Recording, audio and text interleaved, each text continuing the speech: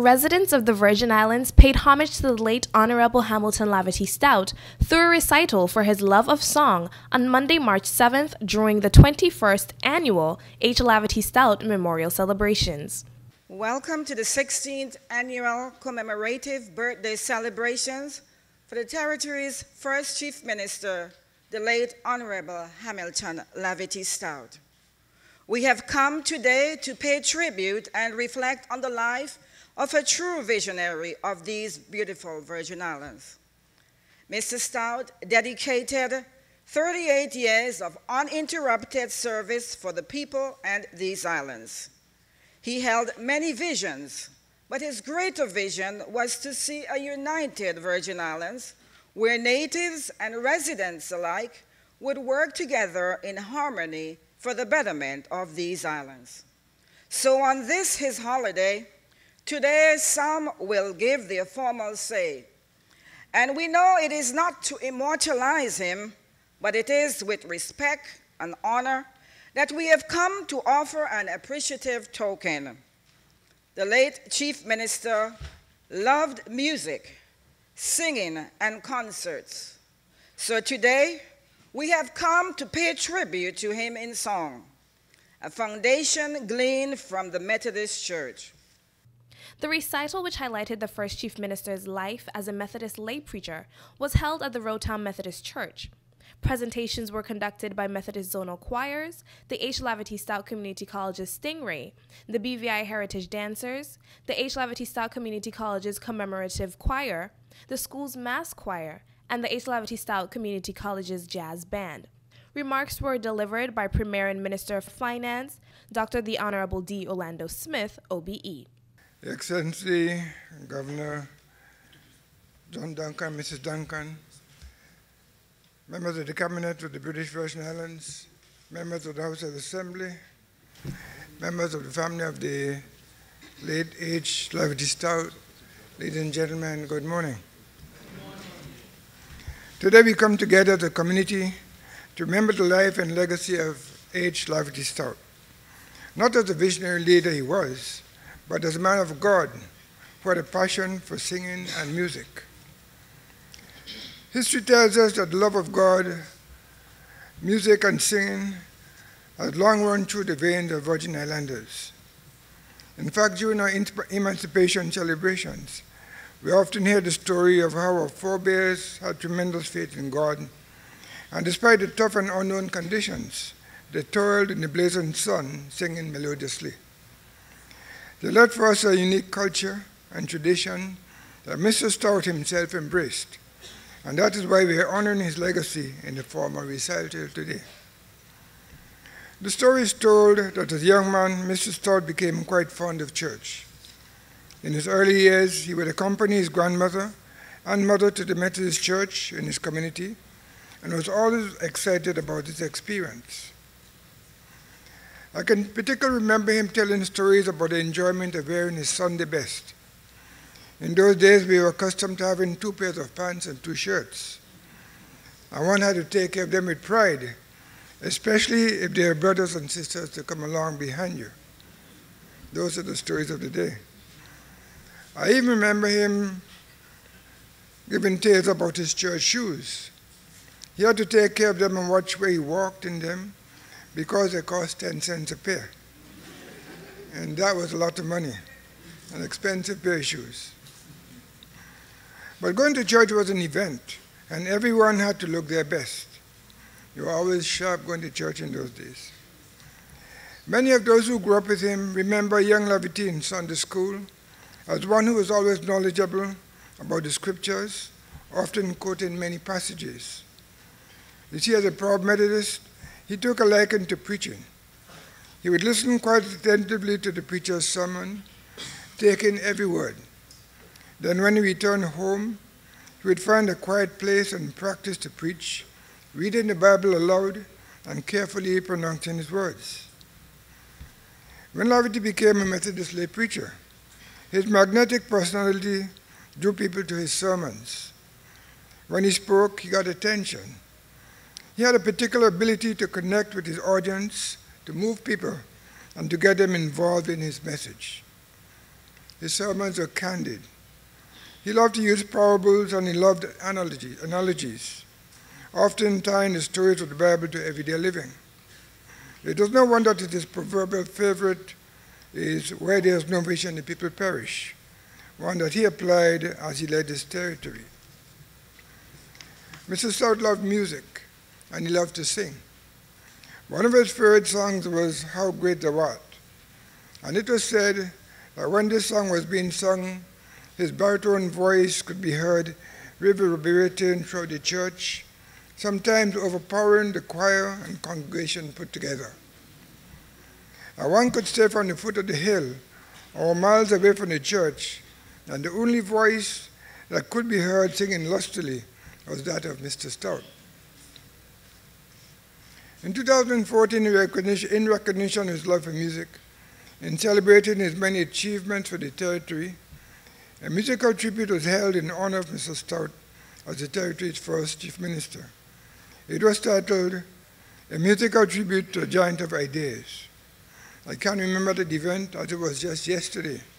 It was touching, and I know that today will be no different. Mr. Stoutt had a great love for his people. He loved his territory, and that is why he worked hard to build a physical and social infrastructure and to lay the foundation of a sustainable economy.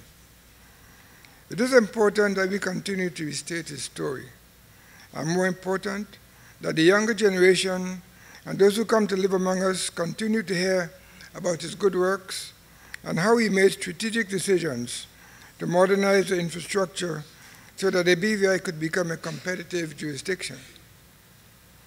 Electricity was brought to every home, roads were paved to connect every village, clinics were built throughout the territory, and healthcare services were made available to all.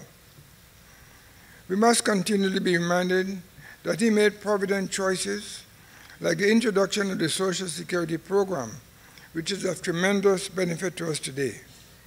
We must also be reminded that he led the charge for port development to welcome commerce, and that the foundations for tourism as one of the cornerstones of the economy was also part of his vision. Most importantly, we must continue to be grateful to him for his commitment to educational development so that Virgin Islanders are given the opportunity to participate in and grow all sectors of the economy. These are the many songs that Mr. Stoutt has left behind for us to build on today. We honor his unwavering commitment to us. I look forward to enjoying the rest of the program. Thank you. Zone 3 Methodist churches continue the recital as they perform the Methodist hymn, "O Thou Who Camest from Above."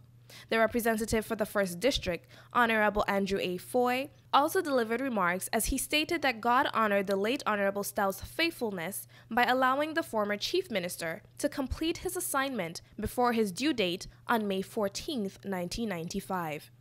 During school days, we all have been given assignments. These assignments had due dates for which they were to be handed in so that they could be graded. If you missed getting the assignment completed and failed to turn it in by the due date, would result in you getting a failing grade for the assignment and at times also for the course. The moral of this example in terms of life is very simple. Each of us must complete our assignment before our due date. Our assignment is our purpose.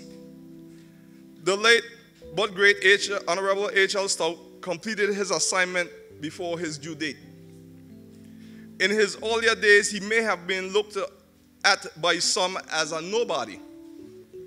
But that so-called nobody, as referred to by only a few, completed his assignment before his due date with such distinction that today he is known to all as somebody whose life was led by God and touched everybody. H.L. Stoutt Community College was his baby that he birthed with assistance from many. Today, H.L. Stoutt Community College continues to touch everybody in a positive way.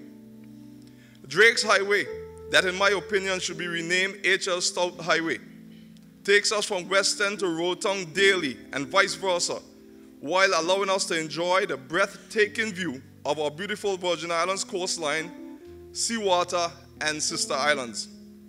This accomplishment continues to impact everybody in a positive way. This is yet another one of the late but great H.L. Stout's accomplishments. The list of his accomplishments is endless.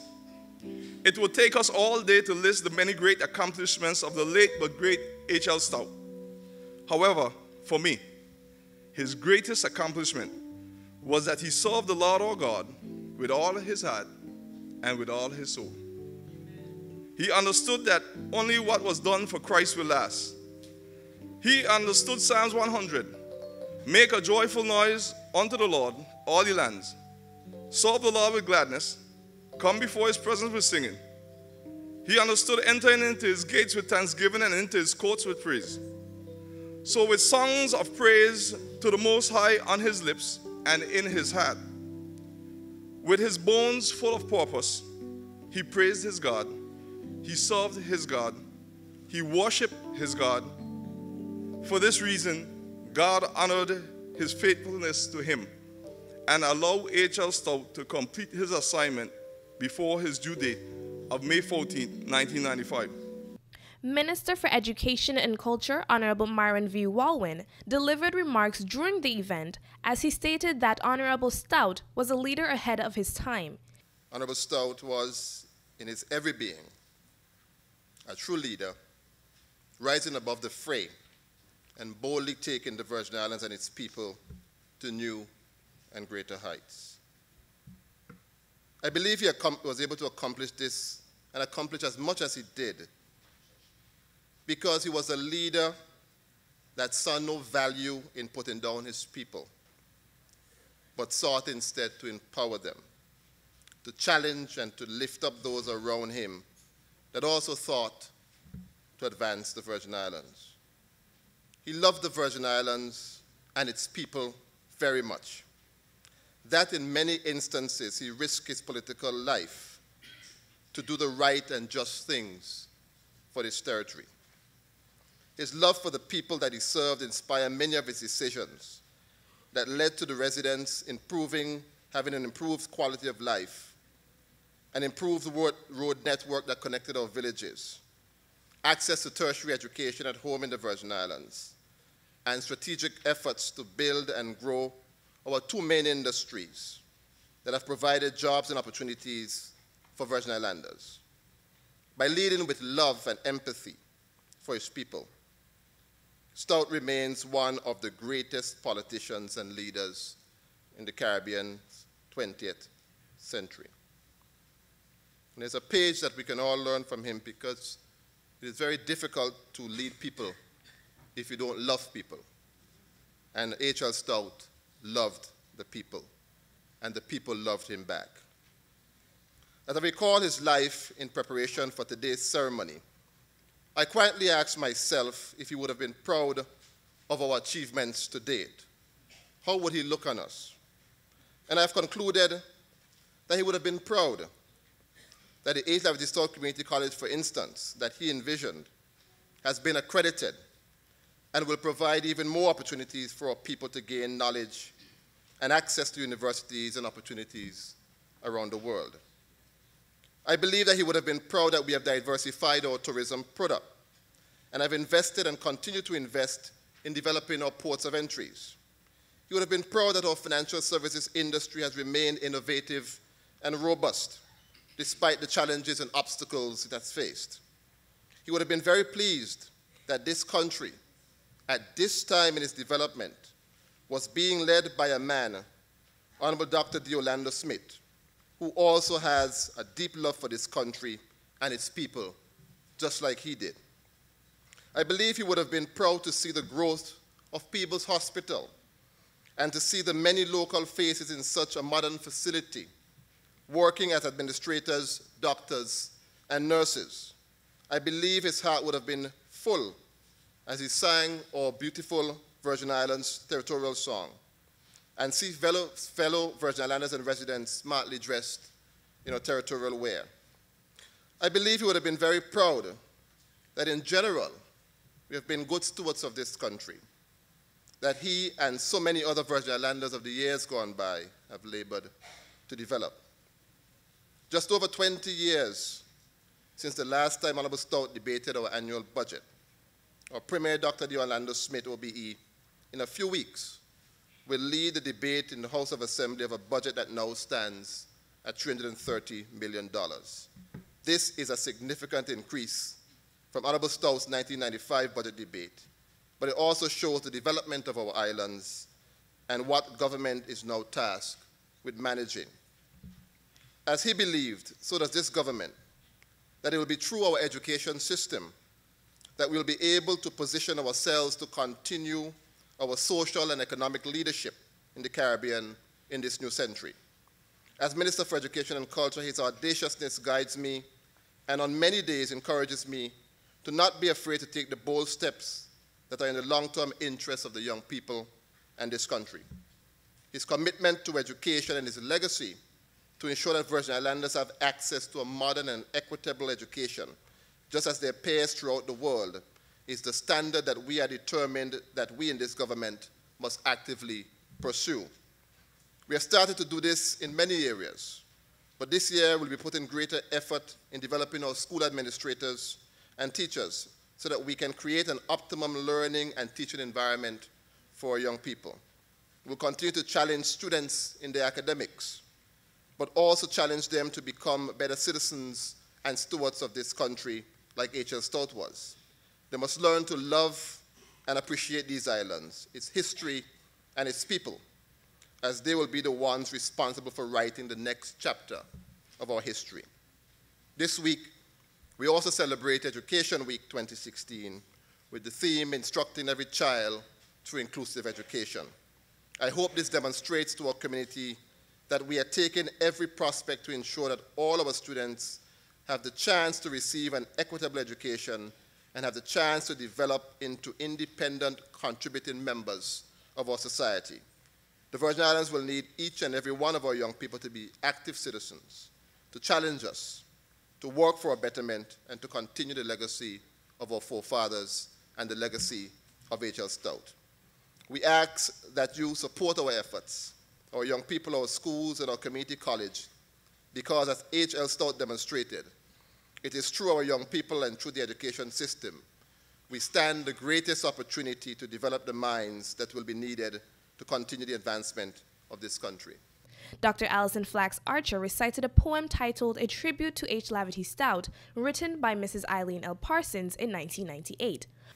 From the humble village of Long Bay, from the rock strength, iron will, and trust in God, of a very young widow named Idalia, Miss Dally, from the nurturing and loving, of older brothers and sisters and a very close extended family, from teachers at Zion Hill, Miss Norma, Miss Morris, Teacher Gladys, from the guidance of a white stranger, Major Watts, a man-child was formed and molded. And though no one knew it then, into that formation were without intention thrown all the ingredients of a leader: undying faith in God, love of all races, kindness to fellow men, strength under pressure, ability to see the now, and an unwavering pride in the land of his birth. Our British Virgin Islands produced this man-child, and although, like others, he could have gone far from the village of his birth and the friends of his childhood, he elected to remain. When his native land suffered, he suffered. When it prospered, he prospered. When it had reason to rejoice, he too rejoiced. And as he loved it, so he worked untiringly for its well-being. I ask you now to look around his beloved British Virgin Islands. Remember, if you will, how we were. Consider, if you are fair, how far we have come, and how we have prospered. Now even his loudest critic will be forced to say and see, we are indeed fortunate that this man-child, Hamilton Lavity, chose of his own free will to live in his beloved British Virgin Islands. The annual wreath-laying ceremony followed immediately at the Capoons Bay Burial Grounds, with Premier and Minister of Finance, Leader of the Opposition, Honorable Julian Fraser, R.A., and a family member of the late H. Lavity Stoutt paying their respects by laying wreaths on the first Chief Minister's laying grounds. Persons were allowed to reflect on the former politician and nation builder. Here's what they had to say. Events such as this are more important than we attach to it. It serves commemorating Honorable H.L. Stoutt on a day like today. It serves to remind all people that the Virgin Islands have come a long way, and it could only have done so by visionaries like Honorable Stoutt. What it also tells us is that if we were to once sit on our laurels, we can regress to where we came from. We cannot afford that, can we? That's why year after year, we continue to develop, and develop in ways that are positive, meaningful, and it gives us hope, the development that we take, that we go through year after year. The younger generation of us that comes along will not know any of this unless we constantly remind them. I can recall going to a secondary school where there was 125 students. And trust me, I didn't know the kids from East End unless they had happened to be a part of that 125. It was a school that admitted 25 students a year. And you had to be lucky because you came from all over the territory to end up in that school. And it was only on August Monday when we go into town and you see these people your age that look strange to you, but they were Virgin Islanders. And then came H.L. Stoutt in 1968, and he gave us what we call a comprehensive school. That became the catalyst for what you have today. I spent a few years at this same site reminiscing about H. Lavity Stoutt. I used to tell jokes about what his involvement was with me when it came to his real estate and so on, because that's how I really got to know him. But this morning, I was having a conversation with Sister Brenda Letsamtai and Dr. Marcia Potter. And I'm going to publicly say to the Premier and to Minister Walwyn that as Junior Minister of Tourism, I am proposing that this site be included in our historical sites as a place where tourists will be able to come and see and experience the history of our very first Chief Minister. I was also sharing a story with some people this morning. My colleague, Honorable Skelton, from time to time would send us information with respect to what's taking place in various Caribbean islands. And he sent us an extract from the Turks and Caicos Islands, where a former Chief Minister, Premier, was suggesting that on a national holidays, no other immigrants from other countries should be celebrating any event outside of what's taking place in the country. And if I may be bold, I would like to go on record and saying that I endorse that sort of thing. This is a national holiday where we celebrate H.L. Stoutt. And if anybody wants to do any celebration today, it should be done around this giant, this leader of our country. Thank you very much. Today, for me, it's a lot of closure on a lot of levels. And so I want to, like Mr. Christian said, commend the family for continuing to take an active role in carrying on his legacy and reminding us generation after generation. I hope that the college will continue to be a place that represents his vision, his dream for the growth of this country, his dream for the development of this country, and that we will continue to own it in a way. He said, and Mrs. Parson reminds me all the time, that one of the things he would often say is that he wanted a college for his people. Because once he was gone, he wanted to see everyone, regardless of what community they were from, wherever, that he wanted to see this country to continue to develop, and he knew that it was the young people for whom he was providing the structure and the mechanism for an education, more and more education at all levels. He wanted to see that continue because he knew that it was going to be the basis for the growth and the continued leadership of the country.